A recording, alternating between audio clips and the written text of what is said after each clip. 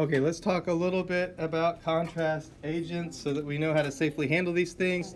So we spent some time already in this classroom talking about hazards related to radiation exposure, right? Ways to prevent harm to the patient, ways to prevent harms to ourselves. Chances are no one in this room is going to kill someone by taking a bad x-ray, right? It would have to be a really bad x-ray, like a terribly bad, like catastrophic, like nuclear bomb went off in my x-ray tube somehow, x-ray. So the chances are like 1 in 100 million that could happen. But the chances are pretty high that you could kill someone with contrast agents, right? So that's why we're talking about it now. That's why we'll revisit again. It's a central concept, and it is something that you need to know about. There's a weightiness to it.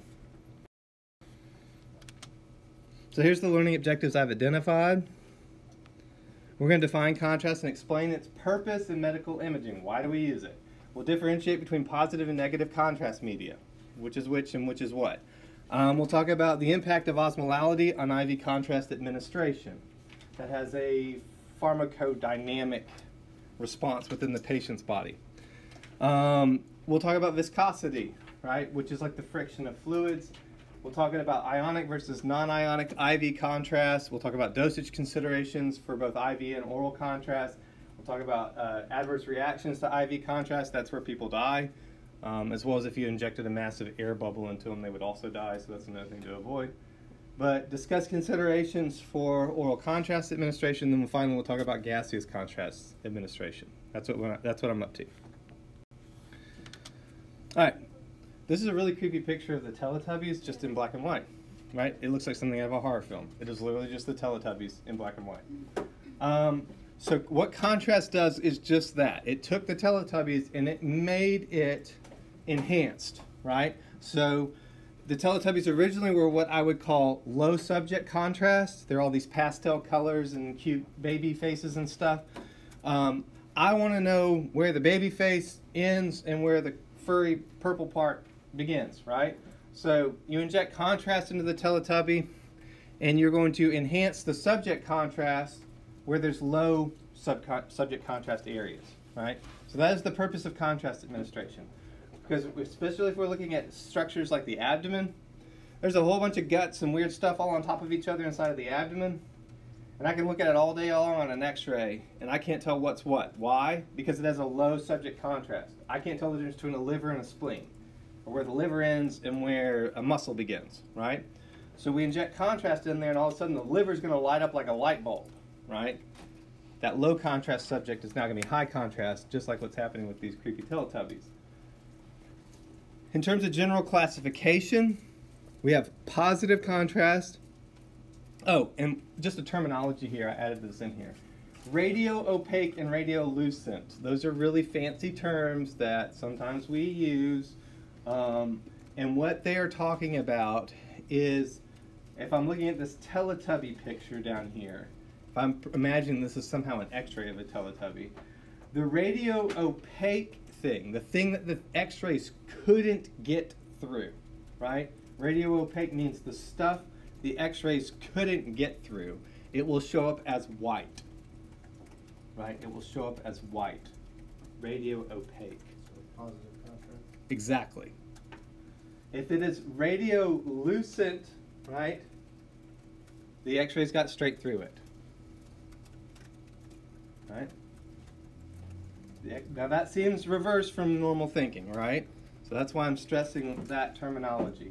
Radio-opaque stuff,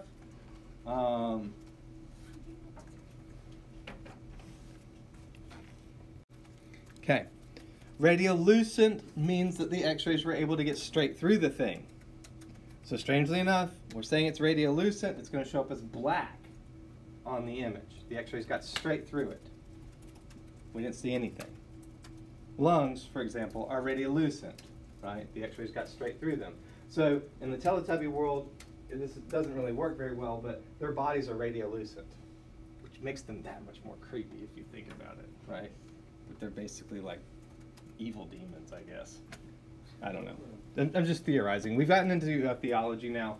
But the important thing here is to know the differentiation between positive and negative contrast. So positive stuff, the stuff that's going to stop a lot of x-rays, It's the same thing as what's happening inside the patient body. It's going to cause a lot of photoelectric response. That's stuff that has a high atomic number. So we use iodine contrast, we use barium. Why? They have high atomic numbers. Why is that important? They stop a lot of x-rays. So they're radio opaque. They're going to show up as white on the image. So we'll call them positive contrast. They absorb more x-rays. Negative contrast is the exact opposite. It's stuff that either has a very low density or low atomic number, right? And so it's radiolucent. The x-rays pass right through it. It's going to show up as dark on the image. We'll call that negative contrast if it shows up as dark on the image. Now, I think that's enough to say it at this time. There's more there, but we'll leave it for that.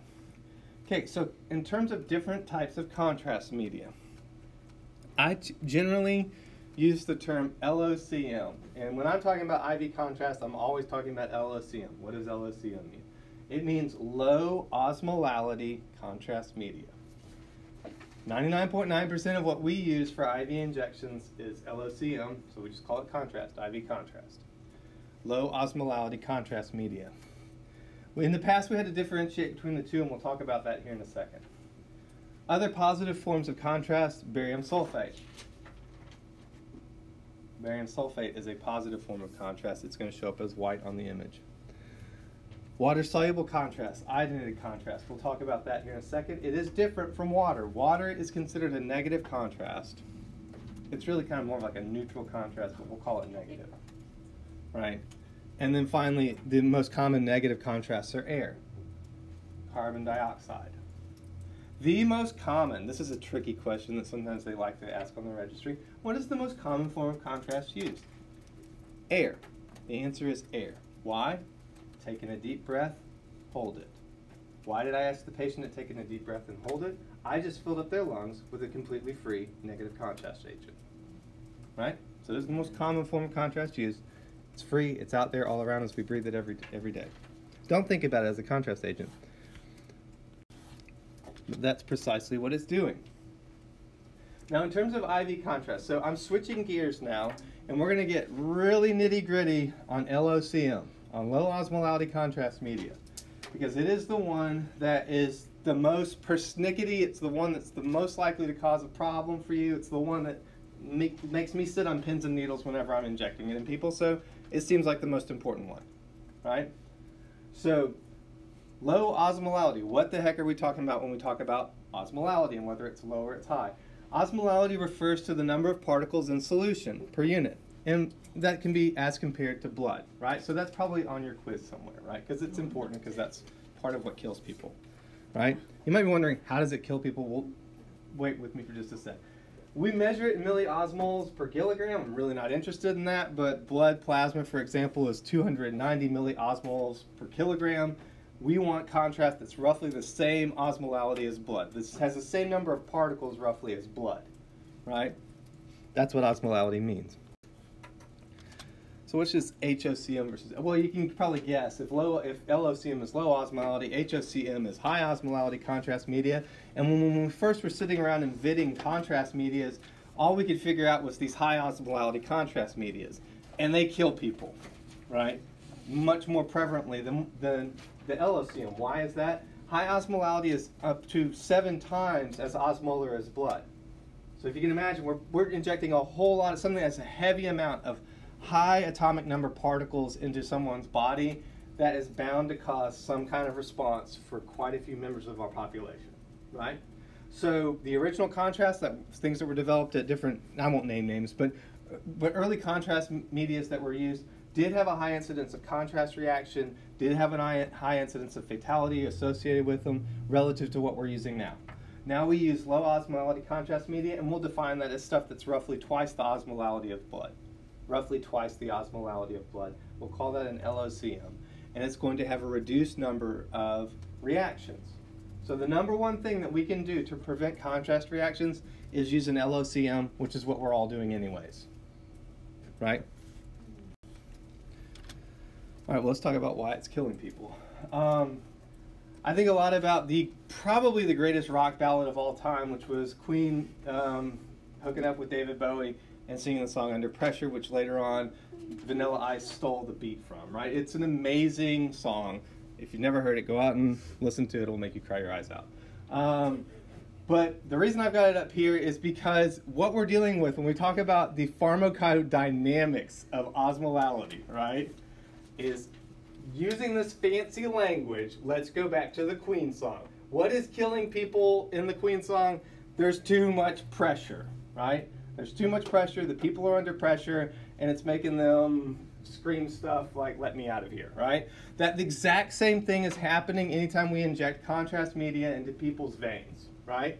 There's osmolar gates within every cell of your body that regulates whether there's water in the cell or water outside the cell. It's all about water, right? So water tends to pass through the membranes in the direction of highest particle concentration. That's a really good thing, right? That's a good thing. That's part of how your insides stay inside you, right? Versus leaking out of you constantly. So the membranes allow water to move into areas where there's a high osmolality.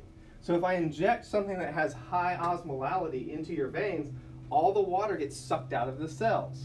It's sucked out of the blood cells. Now I just jacked with your blood pressure, right?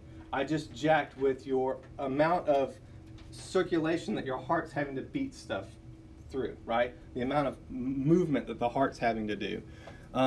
I've messed with the total blood volume, if you will, because I've moved the water that was in the blood cells out into the bloodstream, and it's increased all of those things.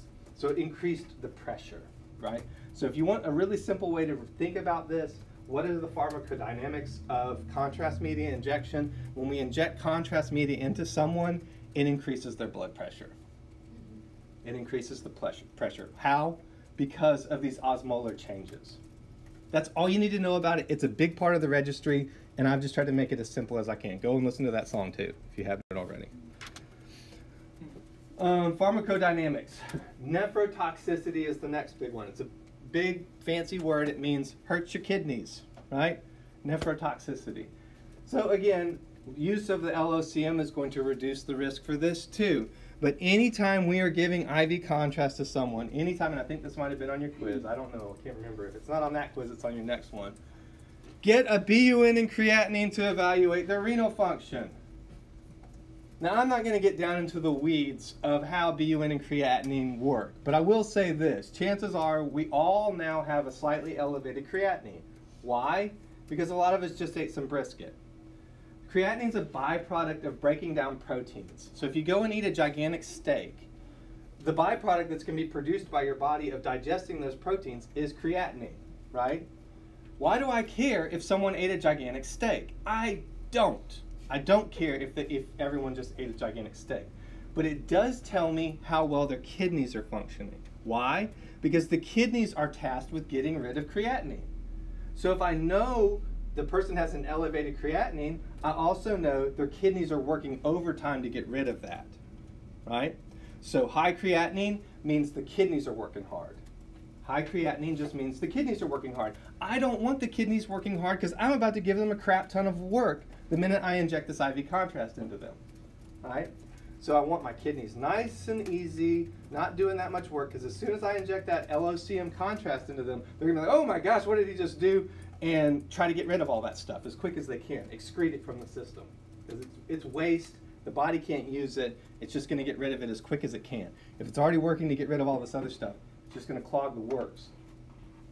So prior to any injection at all, get some blood work so we have a baseline.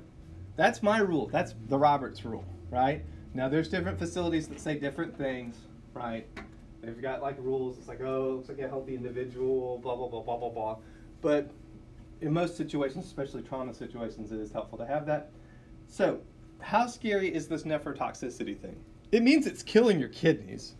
That sounds scary to me, because if you don't have kidneys, you're not going to live, right? And it's going to be a very painful death that probably smells like urine or something. I don't know, horrible, right? So that sounds bad to me, right? But the reality is any amount of Coca-Cola causes some amount of renal dysfunction. Any amount of drinking Dr. Pepper causes increase in UTIs, right? Why? because of nephrotoxicity. It damages the kidneys. I'm saying this because it was like a week before I got married that we had to struggle with something with like that. Don't drink so much Dr. Pepper. So, I used to sit around and drink. So I drink a Coca-Cola today. So I probably have some nephrotoxicity going on inside my body right now, which is probably the reason I'm talking the way I'm talking right now. Right? I'm a little hyped up.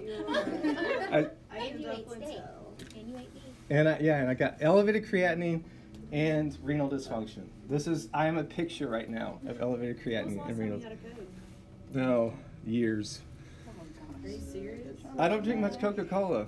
There was I drink a lot of coffee. It said like there no caffeine. Just saying. Yeah. Yeah.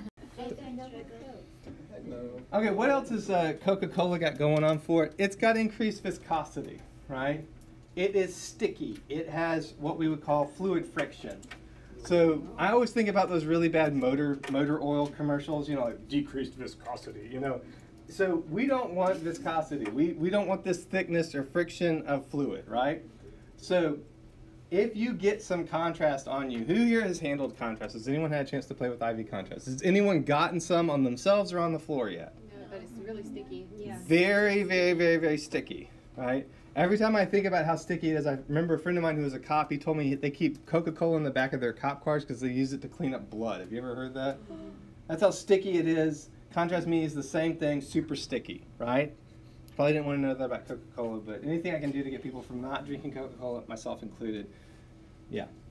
This is my anti-Coca-Cola speech. But viscosity is that thickness or friction of the fluid. You can think about it as the stickiness of the fluid. It's the same thing.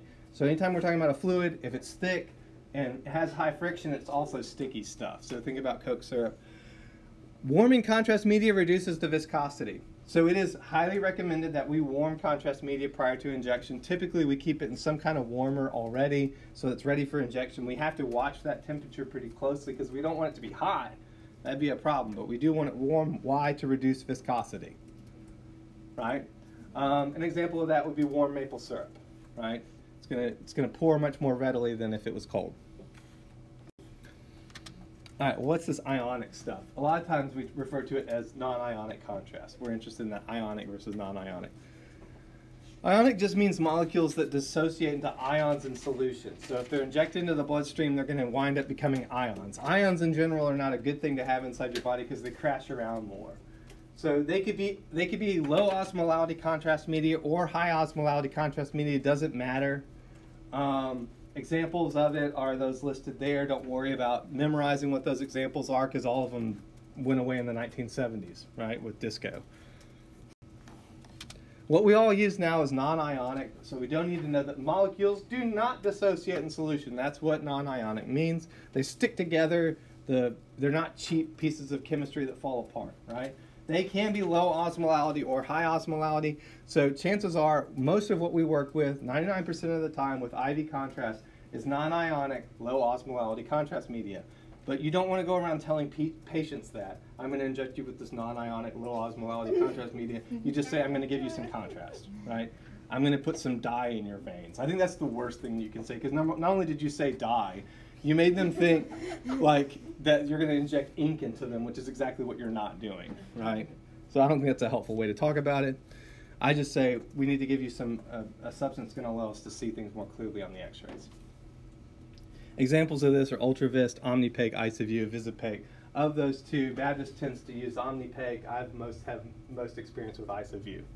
And you can weigh them in different weights. They can have different osmolality and stuff like that. But again, you don't need to memorize the examples of it. I don't care what the examples of it are. You'll just see those things out in the clinic and just know that that's what they're talking about. They're using a non-ionic, low osmolality contrast media. Clearance. In this case, clearance does not mean like whether or not you can drive a truck underneath something. It means like how long does it take to get rid of this junk? How long does it clear your system, right? In general, low osmolality contrast media has a half-life of about 2 hours. So 2 hours after injection, half of your body is gotten rid of it. In fact, quite a bit of it gets picked up within 10 minutes of injection. It's already being excreted through the urinary system. So in patients with normal renal function, clearance is normally about 2 hours. within 24 hours, their body has pretty much completely gotten rid of all the contrast media, right? In patients with good renal function. If they don't have good renal function, if they're in renal failure and they have to have dialysis, guess what? The contrast is there until they go have their next dialysis check-in, right? Okay. Dose is a significant consideration. Oftentimes, it's just kind of universalized, except for in pediatric hospitals, and I think that that should not be the case. I think that there's a good case to be made for measuring dosage for every single patient that we do based on their weight and height. But different CT protocols, different X-ray protocols require different doses of iodine, right? And when I say iodine there, I just mean low osmolality contrast media. That's yet another term for it, right? Might just be called iodine. Doses often relate to injection rate and the volume and iodine concentration. If we get the doses too high, that's when people start falling off, right? So we want an amount that of a low osmolality contrast media in particular that's sufficient for the exam. We don't want more than that. We don't want less than that. We just want what we need to see what we need to see. Now, I think dose limits are worth considering, but most facilities don't do this, except for pediatric folks. They tie contrast dosage to the patient weight, which is what nursing does for dosages of just about everything. So it makes sense that we should adopt the same standards for contrast media administration. We just simply haven't. If you were to ask me why, it's because I would say X-ray techs are lazy and they don't do anything except for push buttons all day long, right? Because that's what everyone else thinks. No, I don't know why that's the case. I think it just has to do with management, and we need to get better on that because we could wind up saving money if we were more serious about dosage. So 2 milliliters per kilogram, right? For pediatric dosage, if you wind up working at Labana or somewhere, just know roughly 2 milliliters per kilogram is kind of the magic bullet for contrast media dosage. Safety. It is widely used, LOCM is. And so when you're talking to your patients about it, it is widely used and safe, right? There are fatalities related to mechanical injection of contrast agents. It is roughly 0.001%. 0.001%. Have I seen people die from contrast media administration? Yes, I have, during CT. Were those people already in a very compromised place? Yes, they were, right? So they were already having some other struggles, and the contrast media gave them just enough boost to get over that edge, right? So it is a safety consideration. So as you're handling contrast, be aware, if you're going to be administering contrast, do it under either, it definitely needs to be under doctor's orders, perhaps under direct doctor supervision, at minimum under the supervision of a technologist, right? You do not need to be injecting contrast yourself, right? Because of this small risk here. But in terms of communicating to your patients about, if you're asked to tell the patient, hey, will you go tell them we're going to be doing this IVP or whatever, right? Go out, talk to the patient. We are going to be giving you IV contrast today. It is, for the most part, safe. We're going to do everything we can to prevent any harm coming from the injection, right? But anytime we inject people with stuff, there's risks there, right? Anytime we inject anything, risks of allergic reaction and stuff like that. So what are the contraindications? When are that's just a fancy word for when do we not want to do this? Don't want to do this. Against indications. So anytime we risk contrast-induced nephropathy, right? That means the patient already has renal impairment, they have an elevated creatinine, and when you go to the physician, they say, yeah, the creatinine's too high, we're not going to use contrast. If they have a history of hyperthyroidism,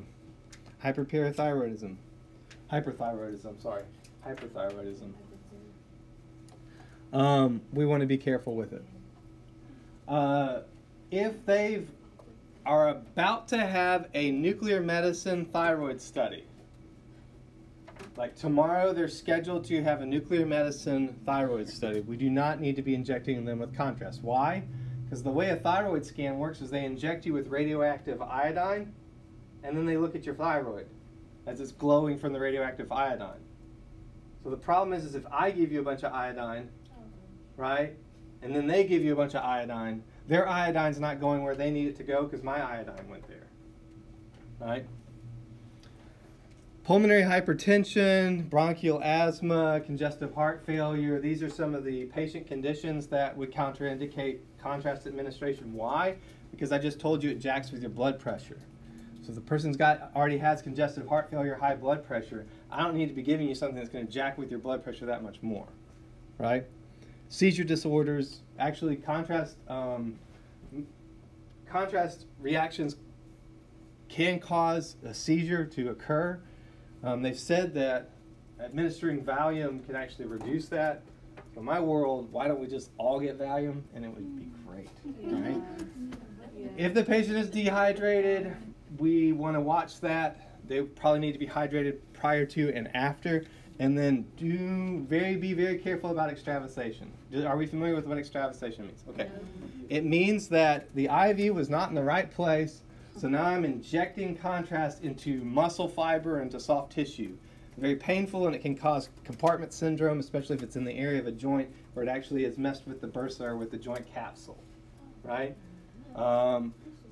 I have seen extravasation primarily with older patients, right? Why? Because they've got weakened integrity of their blood vessels, right? They've lost some of that elasticity of their blood vessels. And so you have to be careful, watch them that much more closely because the blood vessels can actually rupture and cause that. How soon will it show up? Immediately. And there's pain and burning sensation with it, so the patient should communicate with you that it's hurting. Just if I were to ask you what's the big takeaway with this slide, it is helpful to know that these are some of the risks and times that we don't want to use IV contrast. But again, and I've said this to y'all in the past, I'm going to say it again, get a good patient history. Anytime you do anything, get a good patient history and document it. Document. It's just a good CYA. We all are familiar with that term, right? Plus, it's going to help you guide the patient, make sure that the exam is successful, right? Additionally, getting a good patient history sets a good rapport with the patient, and the patient's more likely to trust you going forward, right? It is really helpful to have the patient's trust, because if you don't have the patient's trust, especially with like the greatest generation, like people who survived World War II and stuff like that, they just assume everything medical hurts, right? So like, for example, this woman that I had one day, she had a contrast extravasation in her shoulder, right? Because she brought her arms up, it pinched off the vein. So I was injecting here in the antecubital area, but it ruptured up here. And so I'm talking to her, how are you doing? I'm doing okay. I'm feeling the injection going. It feels fine, right? When I go to do the CT scan, nothing. Where the hell is the contrast, right? Pardon my French. It's in her freaking shoulder. Why didn't she say something to me? Well, she just assumed that it always hurt like that, right? So where did I drop the ball? You didn't tell her if you feel pain, you need to let me know. Possibly, yeah. I didn't communicate that to her, so she just assumed it's gotta hurt, right? And the opportunity then to communicate to them is when I'm getting that history. Hey, today, what we're doing today, there shouldn't be any pain other than minor discomfort related to the IV placement. Afterwards, you'll feel this stuff going into your arm, shouldn't hurt, right? Now, there are different levels of hurt, right? We've all met the people who don't deal with pain well, right? Yes. I have negative pain. Yeah. So, and there's all different kinds of folks, right? Not to be too general, but for the most part, what I see in the hospital, girls are tougher than guys in general. Yeah. Right? I had a man I don't know why that is. Get off the table. Okay, so the contraindications are different from adverse reactions, right? When I'm talking about adverse reactions, I'm going to break this down by each piece. We'll talk about the different reaction types, acute adverse events, how to assess the patient response to the adverse event, and prevention in the future. So what are the different reaction types? Well, there's subjective reactions. This just means the person felt weird, right? So in general, anytime we give someone IV contrast, they're going to feel hot. They might feel some nausea. They might have a flush feeling. They might taste a metal taste. I had a person say to me once, it tastes like cheap tequila, right? A lot of people say, and she said tequila, Yeah. right? I thought he was. Yeah. She did. This was in Texas because they like intentionally mispronounced like stuff. Yeah. So it tastes like a penny, like you've had a penny in your mouth, right? That's a pretty common thing. I had one guy who's an ice fisher. He was like, "You should sell this to ice fishermen," because they would use it, right? Like to warm themselves up, like it's a pocket warmer or something. An example of an extreme, there's two examples up there of extreme subjective reactions. It just means the person felt weird, and they felt this weird, that they're going to projectile vomit all over everything, right? Those patients are out there. They'll probably already have a level of anxiety that they're masking, and that they're able to maintain so much kind of normalcy, but then the contrast media is just enough to push them over the edge, and they're going to projectile vomit all over everything because they're that anxious, right? So be aware of the patient's anxiety level as much as possible, and again, work to gain their trust. Another similar reaction is a vasovagal reaction, which is the fancy word that we use for fainting, right? Vasovagal reaction is just the fancy word for the person fainted, right? So they had a loss of blood pressure to their head, and for whatever reason, they just conked out, right? That is a subjective reaction. Why did they faint? I don't know. Something about the occurrence to them felt weird enough that their body responded by them losing consciousness. It was not actually a chemical reaction or a biochemical reaction. It was largely in their mind, is what I'm saying. But it was a severe enough personal response for them that they passed out. That can happen. And the problem with both the puking and the vasovagal stuff is that looks enough like some of the other stuff that's a problem. So chemotoxic is reactions to the actual physiochemical or pharmacokinetic aspects of the contrast. And we've already talked about that. Stuff like contrast-induced nephropathy, which is just a fancy word for nephrotoxicity, right? So that's a pharmacodynamic or a chemotoxic response, right? The ones that we're most concerned with, for the most part, the ones that cause us the most problems and risks are these idiosyncratic ones. Most of these occur within 5 minutes of administration. We have an incidence of about 4 to 7% of the population with low osmolality contrast media. The fancy term for this is that it is anaphylactoid, which is just the fancy way of saying it is allergy-like. It is not allergic. They did not have an allergic reaction. Why can I say it's not allergic, but it's allergy-like? It looks a lot like an allergy reaction. They're going to have all the signs of an allergy reaction, things like hives or urticaria, redness of their skin. They're going to need epinephrine or something like that, antihistamine. The reason I say that it's not a true allergy is I can give them contrast next month and none of that happens, right? But wouldn't you not want to give them contrast the next month? Not necessarily. After gone through that? So nobody can. It is a mystery of medicine, and no one has direct answers to this, but you're asking good questions. But I don't have an answer. No one has an answer. I read the manual. It's that thick on what exactly anaphylactoid means. So you're saying nobody can be allergic to? People are kind of allergic to it, but kind of not, is the most scientific way I can put it. Okay. In general, how do we define allergies? Allergies are you have a response to something, a histamine response to something, where your histamines are actually attacking you. You got stung by the bee, and rather than the histamines attacking the bee stuff, it's attacking your stuff, right? With IV contrast, the histamines are pissed off, and they are attacking you, right? But the problem is the next time you get it, that might not happen. Whereas if it's a bee sting, the next time it happens, you're dead, But what right? about the whole CYA thing? If that happened to you this month, they're not hopefully going to let me do it to you next month just because we don't want to take that chance. No, that's a legit question. Hit pause on that for just a second. I will address it. You're asking good questions. But I want to stress here that we're calling them idiosyncratic or anaphylactoid, fancy word for it's like allergies but not really. So I caution people away from talking to patients about an allergy reaction. It is not an allergic reaction. It is a contrast reaction is the best way to call it. Contrast reaction. Don't use anaphylactoid, they'll think you're crazy. And the incidence, when I see 4 to 7%, what does that mean? Every blue moon. If you're working in a busy department, that's roughly once in a blue moon, you're going to see something happen. And it can be pretty interesting stuff. It keeps your life interesting. So Interestingly enough, when I first started working as a CT tech, I became pretty much addicted to gambling. Like every weekend I would go and gamble. Why? Because it felt like a gamble. Like once in a blue moon you're going to hit jackpot and this person's going to, need this crazy, the crash cart's got to be wheeled in there and stuff. And the risk was up there, right? So acute adverse incidents. The majority of them are mild. The majority of them are mild.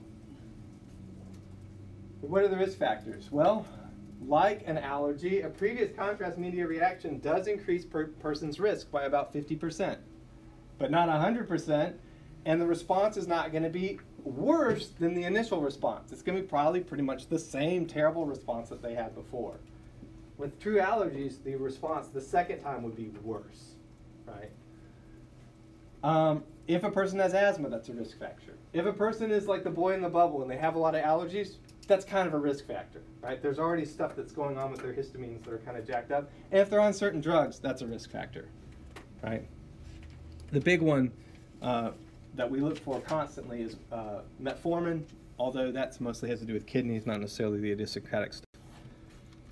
All right, how are we assessing the patients? Well, again, we're keeping that steady conversation with them the whole time that we're doing any injection. How are you doing? You feel okay? I need you to respond and actually say things to me. Let's talk about the weather, right? Why? I'm not that interested in the weather, and neither are they. But I need to see, are they still able to communicate verbally? Because if they're having a contrast reaction, they may not be able to communicate anymore, right? So that would be a significant sign. But signs that we look for regularly are highs, sometimes called urticaria. It's the same thing, just different name for the same thing. Diffuse erythema, which means redness of the skin. Bronchospasm, which means it feels like they are having a hard time breathing. Can't catch my breath. That's a problem, right? I feel like someone's strangling me, right? That's another thing. We call that laryngeal edema, right? Now, I do not go into the patient's room while I'm doing the injection and let them know, okay, now if you experience hives or redness of your skin, or you feel like someone's strangling you, or you can't catch your breath, then please let me know. Why? Because I just tipped off all the hypochondriacs, right?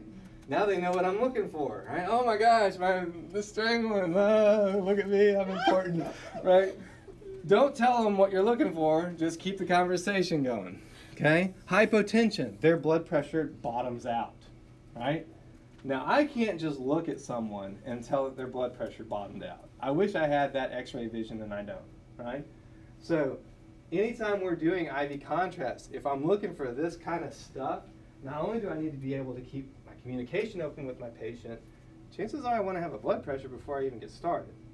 But 9 times out of 10, when I've seen people doing IV injections, they're not getting a baseline blood pressure. Well, why not?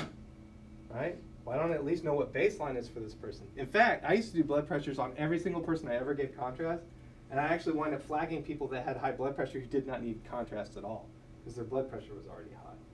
So a good idea to get a blood pressure before you even get started, because then you can tell if they actually are losing their blood pressure. Unresponsive, pulseless, that sounds scary, right? Pulmonary edema, seizures and convulsions, hypoglycemia, blood sugar drops off, anxiety, and then some kind of rebound, which means they come back around like, what just happened, right? That's the good thing, actually, that part. All right.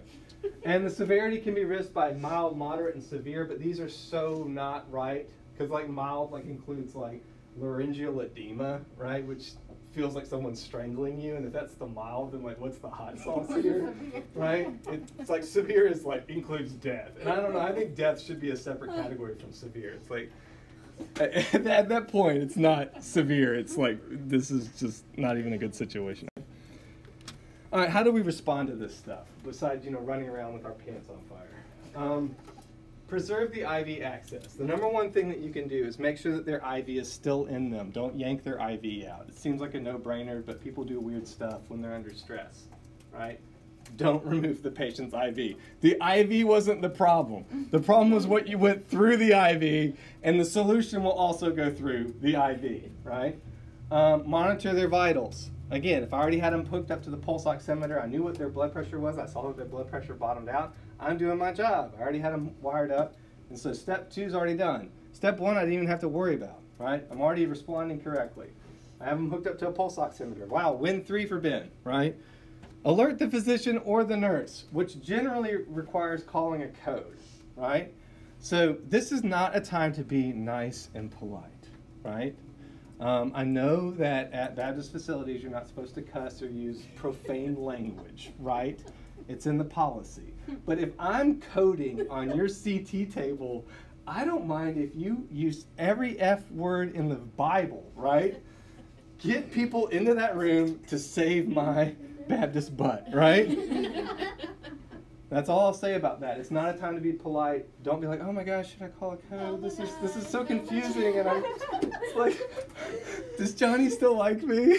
You know? No, that's not that moment. It's like, call the freaking code, alert the physician and the nurse, and get on with it. All right, get them on some O2. I know that the physician has to be there to do these next 3 things. So you're not expected to do this stuff. Just know this is where they're coming from, and this is what they're going to be doing. So if I know they're going to give them O2, I've got the O2 ready to give to them. Right? If I know they're going to need suction, I got my suction ready for them. If I know they need Benadryl and epinephrine and fluids, it's already there in my crash cart. I've already got the crash cart in the room, right? So I just grab the stuff. I let them tear the parts off and yell stuff at like CC and blah blah blah and then like they're in a TV show, right? You're right. They all love that. You know they do. It's like we're like in TV. We're like saving this person. All right. Document. This is where you can earn your money. Because chances are they're all trying to be on TV and say CC really loud at each other, but no one's writing the crap down. So you can be the person that's there writing it down. At 0800 hours administered epinephrine. At 0805 we got another blood pressure. Blood pressure is rising, right? And then evaluate after the end. There's probably going to need to be some kind of documentation done as well. Prevention. How do we avoid this? I mean, it sounds like fun. Everyone comes over to your house and plays with you for a little while, right? And they go on and, you know, the epinephrine needles are all over the place and stuff. And it's like a good day in the park, right? But we want to avoid it for our patient's sake, if not for our own. And so the very first thing we can do is use low osmolality contrast media, right? Use LOCM, which we're already doing. Pre-medicate the patient. So this answers Mrs. Thorne's question. If I find out in the course of talking to this individual that they've had any kind of reaction to contrast, even if it was subjective, they gave it to me and I passed out because his eyes were so blue, right? They had that subjective response or whatever. I will still pre-medicate that person, right? Why? Because prednisone makes people happy, right? I wish I could get some Valium into them as well because it's going to make everything better for everyone, right? So if they've had a reaction in the past, pre-medicate the heck out of them. Yes? I want to take a vote. Let's say that Ben has a Coke before everybody. Okay. Well, this is an area that's near and dear to my heart as well. Right. Document, and you realize this is one of the first times I've talked to y'all about actual patient care stuff. Everything else has been like stuff happens inside of the tube, and maybe this is interesting. All right. Document, document, document. This is something you can all be doing right now, practicing your hand at. What are the perfect ways to document? Talk to your nursing student friends, figure out how they do their documentation, because they've got documentation down, right? And I don't remember all the little mnemonics that they use, but they really know how to cut to the quick. Because you'll get these people, in terms of getting patient history, that's what that means, PTHX, patient history, is some people are poor historians, right? That does not mean that it's like watching something on PBS, right? Well, then the wagon came down, and it's not like that. Like it means that they misrepresent and misreport stuff, or they're so long-winded and tangential in their response, you've lost what the heck you just asked them, right? So learn some of those soft skills of when to cut someone off. Look, I really just need to know whether or not you have hyperparathyroidism, not what's going on in your son's life and how you think I'd be a nice fit for him. So learn how to cut to the chase in terms of what the person's telling you. Refer back to the form constantly. Make the notes that are necessary and weed through what's important and what's not. And that just comes with time. That just comes with time. But chances are, at this point in the program, chances are there's at least 2 or 3 of us, maybe more, in this room who have done the wrong exam. Chances are. And it's not your fault, right? Necessarily. But a patient came in, they needed this, right? That's what the physician order says, is this. So I did the physician order, but they really didn't need that. They needed this, right? So I'm not saying that you are the person who needs to figure that out, but you are the person that needs to figure that out, kind of. It is part of your job to get good history from the patient. Well, why are we doing this exam? Yeah. And it feels good when you catch them. Yep, exactly. And it is kind of, I'll say that, it's also kind of training. If you're interested in going into CT or MRI, one of the best things you can do right now as an x-ray tech is start getting better patient history. Because it is a big part of how CT and MRI work. All right, I'm switching gears a whole lot, right? And I'm going to talk about barium sulfate. So we're not injecting this into people's veins. That would be crazy, right? I'm talking about stuff that we give people to drink now, or that we possibly inject into their bum, right? But yeah, I'm not talking about IV. Never put IV barium through IV. It would be very difficult to do that. You'd have to be like Dr. Death to figure out how to do that, right? But anaphylactoid reactions to barium are very uncommon. That sentence is false. I need to correct that because they are not anaphylactoid with barium. Some people are allergic to barium. It is not allergy-like. They are allergic to barium. So it should say anaphylactic, right? Responses to barium are very uncommon. It's roughly 1 in 750,000 exams, which means in my 15 years of doing CT and with all the barium I gave people, I never saw a single reaction to barium that I know for sure was an actual allergic reaction. The severe reactions, so that would just be a mild one. A severe, that should misspelled. But 1 in, I did not say that, I said that is misspelled, but 1 in 2.5 million exams, that's like no one ever has a severe reaction to barium, which is good news because, and also too, they drank it that didn't get injected into their body. So if they're gonna have a reaction to it and it's severe, chances are you'd rather have drank in it, right? Because then you just puke it up and hopefully the reaction will stop. Sorry to be crass. Prep times generally for barium are 1 to 4 hours depending on which way it's going. And by which way I mean whether we're drinking it or whether we're doing a rectal contrast administration. Every 30 minutes drink half the bottle, scan after 2 hours. That's the CT way of doing things. Don't worry about that example, but that's just an example of a kind of prep that a patient might need to be given.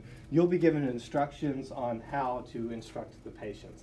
But just understand barium is still a medicine. Even though the responses are super rare, it'll still need to be pulled out of the medicine cabinet or whatever and documented that it was given to the right patient at the right time and everything. Contraindications. Times we do not want to give barium. Well, obviously, if the person's had a previous allergic reaction to barium, we want to note that. If they're obstructed, we don't want to give them barium. Why? Because barium will just make them that much more obstructed. It'll actually harden into concrete in their intestines, and it would be very painful, right, to get rid of that. Perforation. If there is a tear anywhere in their intestines, we do not want to give them barium. Why? Because it would then leak out into their peritoneum and cause infection within the peritoneal cavity. That's a problem, right? That's the #1 contraindication for barium is suspected perforation. Don't give them barium. Tracheoesophageal fistula just means there's a communication between the esophagus and the trachea. So that if they swallow something through the esophagus, it could drain into the trachea. What's the problem with that? They've just inhaled barium into their lungs, and now we've got barium pneumonia, which it would be. Y'all, has anyone tasted barium? Has anyone felt how heavy the bottle is? Yeah. It's like you could use it as a lift, like a weight, right? If that's how heavy this stuff is, and it has a high atomic number, imagine how hard it's going to be to cough that junk out of your lungs. It ain't going anywhere, right? The doctor said aspirating though. Is that the same thing? Yes, it'd be the same thing. Oh. It'd be like an aspiration pneumonia. This one's just caused by a fistula. It's the same thing. Okay. Yeah, different route, but same thing. So avoid aspiration of it. Avoid if you're facilitating a patient drinking barium, do everything you can to help them drink it, right, in a way that they're not going to choke. Does that make sense? Pyloric stenosis just means that there's a stricture in the stomach, right? The barium would have a hard time getting past that stricture, or known hypersensitivity, like we already said. Okay, we're almost done. Adverse reactions. The most common one is diarrhea. Plus, it goes in white, it's going to come out white. So get prepared for like the ghost diarrhea from hell. Like that's what you can tell all your patients, right? Because some people, it's really going to do just that. Abdominal cramping, right? That's a little bit more rare, but occasionally people say that it just makes them feel terrible and bloated and stuff in their guts. Impaction, that's pretty rare unless there's already a stenosis or there's already some stricture or obstruction in the bowel, but it can cause impaction. You can have a barium appendicitis, which means that the barium actually formed what's called a fecalith inside of the appendix, and now we've got basically barium infected poop inside of the appendix, for lack of a better term. So appendicitis caused by the barium itself.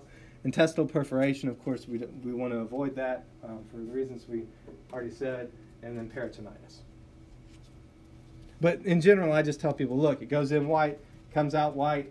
Please drink more water. I did not say drink more beer or wine. I said drink more water, not more coffee. I said drink more water because the water is going to help you get rid of this stuff. Living in Austin, you had to be really clear about what kind of water you're talking about. I'm not talking about the water that's found in beer, right, or the water that's found in tequila, or tequila. Water-soluble contrast. This is not water. It is water-soluble contrast. So things like gastrographin and Omnipaque, sometimes we mix up this amazing cocktail that's got contrast in it that's diluted in water or Crystal Light or apple juice, water-based stuff, right? In general, it's about 2% to 5% of the LOC mixed up in water, right? So it's different from barium. It can be absorbed very rapidly by the intestine since it's water-based. We want to avoid those dehydrated patients, so we want the patients dehydrated already, so they're not just sucking the water out of it. We do this because it has reduced risks, especially for kids. So babies, we don't in general give them barium. Why? Because I just said all that stuff about it going into their lungs. And babies love to do weird stuff when they're trying to eat things, right? Like I was out to eat with my niece and nephew last night, and it was like, oh my goodness, like I know you're 1 year old or whatever, but don't do everything that you just did for the last 5 minutes, you know? Especially what you're doing right now with that corn chip. But it does offer that reduced risk of doing bad stuff with it for babies. Now let's talk about water. So I have a picture here of water to remind me to tell you this is a negative contrast agent. So I am not talking about water soluble. I'm talking about water, aka H2O, right?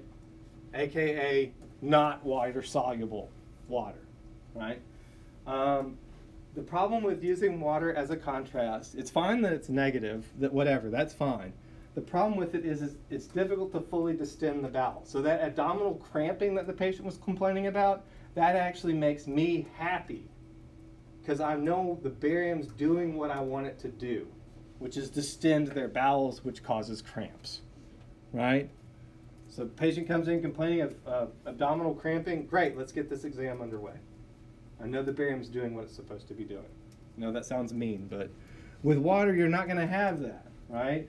Because the way the digestive system works is it gets into the large intestine, it sucks all that water out, right? And it likes the water. So the water gets put into other systems and not where I want it in the digestive system. Finally, in terms of negative contrast agents, air, like I've already mentioned, and CO2. We often use negative contrast on X-ray images of the GI tract, right? We may have to give the patient some kind of antispasmodic drug to improve bowel distension, because when we start pumping the air into their large intestine, that makes the bowels spasm. And if the bowels are spasming, then we've got motion on the X-ray, right? Yeah. But has anyone had a chance to do a double contrast barium enema or something like that? Great.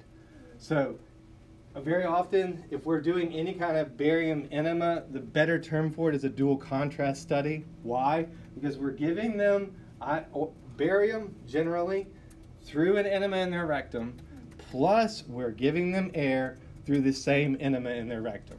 Why? We want the barium to coat the intestines. We want the air to distend it, right? And between the two of them, we'll be able to see the polyp or cancer, whatever we're looking for in there, okay? All right, that was all I've got for you. Any questions about that?